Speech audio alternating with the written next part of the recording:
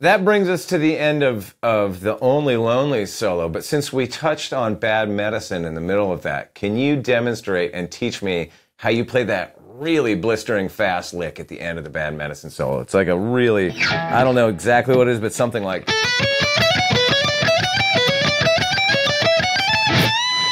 but like 100 times faster. Is that, am I in the ballpark with that? I don't know, I think it's more like...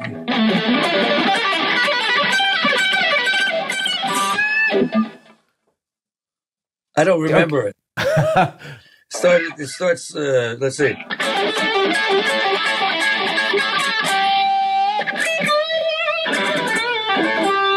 Right.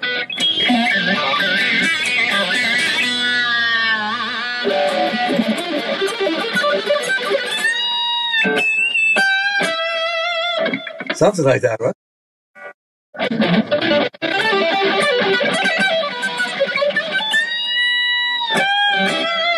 Yeah. I mean, I don't know. It was a long time ago. And then, you know, I play it, you know, I'm going to get close to it playing. And then when you do it like 3,000 times, you know, sure. You're going to be like, you know, you're going to play it a little differently and, you know, give it a little bit of a bend. And hopefully, you know, the band would give me 2 times around that sucker so I could like make some new shit up. Yeah. During it, you know. Of course, yeah. I mean, that was long ago, and you've played it many, many times since then, I'm sure. And I'm sure it's gone down all kinds of different roads. But that was fantastic. You're fantastic. All right, so but you know what? The rhythm part of Bad Medicine was the interesting part, right?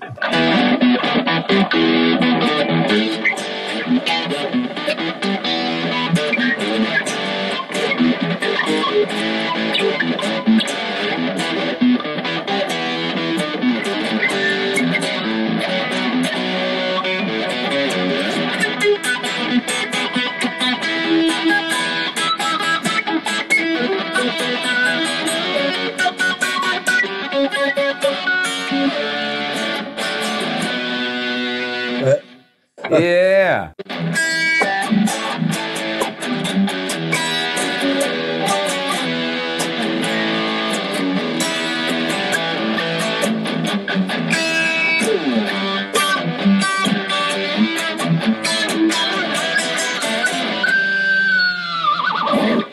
Yeah. Yeah, I try to make all, you know, around the songs, I try to make the guitar parts like, so it's like.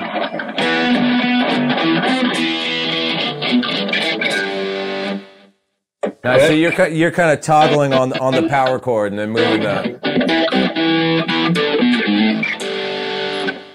Yeah, that's pretty damn cool. Yeah.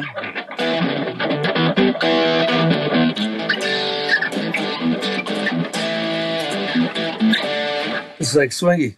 Yeah, it almost when you just hear it with just you, it's Billy Gibbons-esque. It's a little bit of Gibbons. Little Gibbons in there. You know? Yeah. And you know, shit. ZZ Top. Oh yeah. You know, it's all about the groove, you know. When at least if you get your fingers and your body to do what your mind hears, then you know you're starting to get around the instrument where what you think and what you feel in your art comes out. You know, and then you know it's obviously an amalgamation of all your heroes.